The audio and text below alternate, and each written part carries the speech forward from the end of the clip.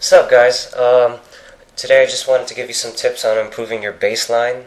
Um, One thing you can do to give variety to your bass line is to not use the root of the chord all the time.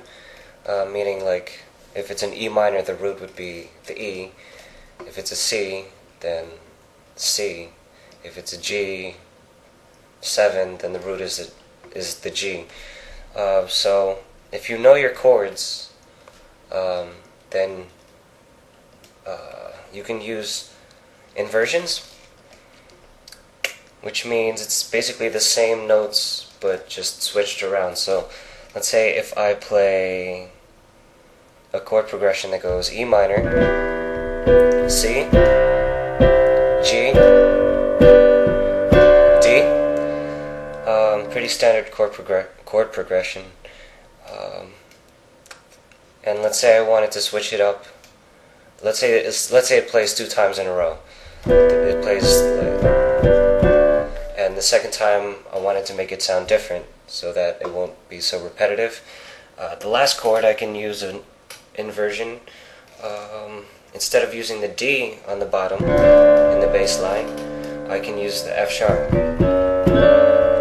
which is another note in the chord. So it sounds good because it's in the chord. So it'll sound like this. This is using the root, the D, and then once again, I'll switch it up.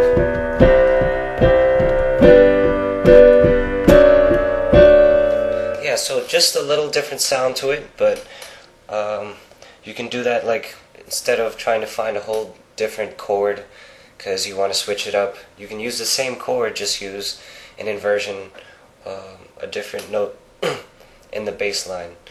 And another thing you can do to make your bass lines interesting is to move them around, like for example, the first 2 chords are E minor to C.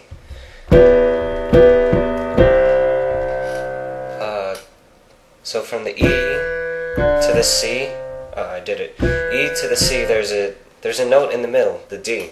So you can use that on your way down. So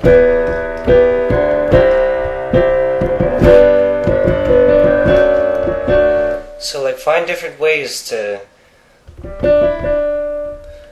move your bass line around so it's not always on the same note, because sometimes things can get boring, and when you start using something different, that's when you really catch the listener's ears.